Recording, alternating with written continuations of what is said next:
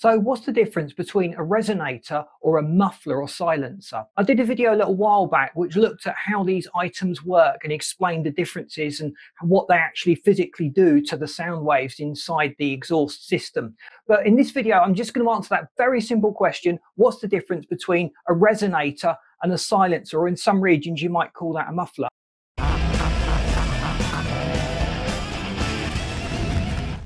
Well, think of yourself standing inside an empty room, a large, expansive room, and you say something out loud, you're going to have an echo. It's going to change the nature of your voice.